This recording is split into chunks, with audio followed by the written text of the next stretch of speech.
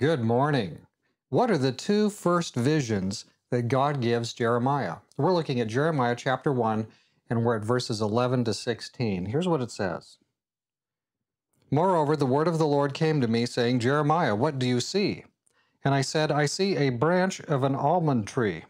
Then the Lord said to me, You have seen well, for I am ready to perform my word. And the word of the Lord came to me the second time, saying, What do you see? And I said, I see a boiling pot, and it is facing away from the north.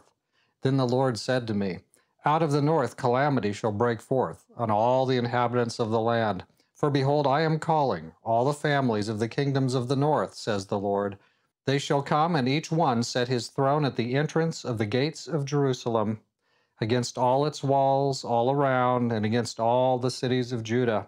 I will utter my judgments against them concerning all their wickedness, because they have forsaken me, burned incense to other gods, and worshipped the works of their own hands.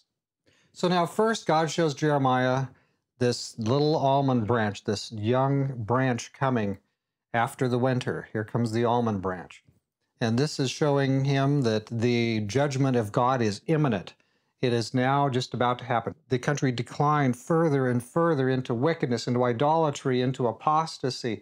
It's just been spinning down, and finally now we're pretty much near the bottom, and God is going to work now.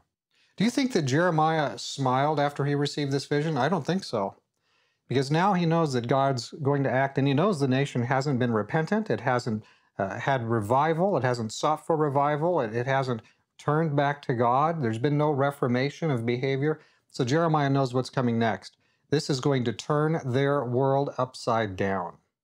Now, the second vision that Jeremiah is given is also quite interesting. So here's this boiling pot, and it's specifically said it's facing away from the north. Now, you might know that historically Israel, there were two routes for invasions into Israel. From the south, up across through Egypt and coming up from the south, and the other was across the Fertile Crescent and then down from the north. These are the two classic invasion routes again and again and again throughout history.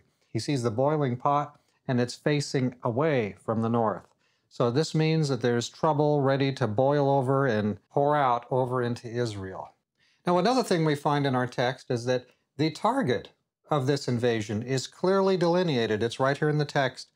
They're coming to the gates of Jerusalem. God is sending judgment against his people to the gates of Jerusalem. And why? Why this invasion? Why this judgment? Of all their wickedness, because they've forsaken me, and because of their idolatry. They have sought out other gods. They've made other gods. And so God's judgment is coming.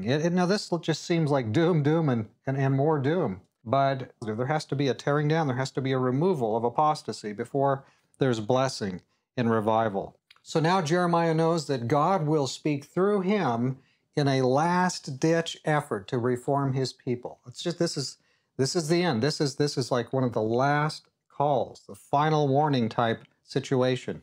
And there aren't too many signs it's going to be well received. But God will speak whether they'll hear him or not through his prophets. What about us? Where have we declined? Where do we need to repent? Where do we need to be turning back to God? Where do we need to reform? I don't see a lot of reform in churches today. I see a lot of deform. I see churches continually falling over to the latest cultural disaster, the latest cultural nonsense that comes along. The church is just supinely just accepted and incorporated into what they're doing. We need to be careful that we are coming up to higher ground and we are not declining. Let's pray.